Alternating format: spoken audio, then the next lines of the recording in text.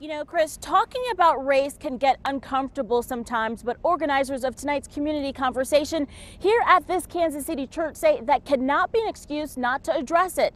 So tonight, they urge everyone under this roof to start by taking action.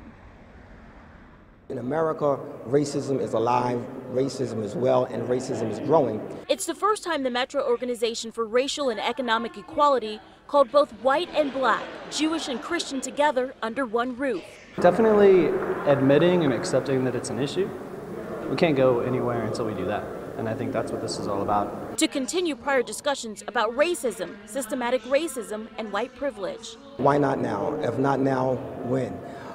Several things have been happening recently in this nation that cause our attention to the fact that racism is still alive. Organizers at Zion Grove Baptist Church did point to a number of national incidents, like the death of Michael Brown in Ferguson.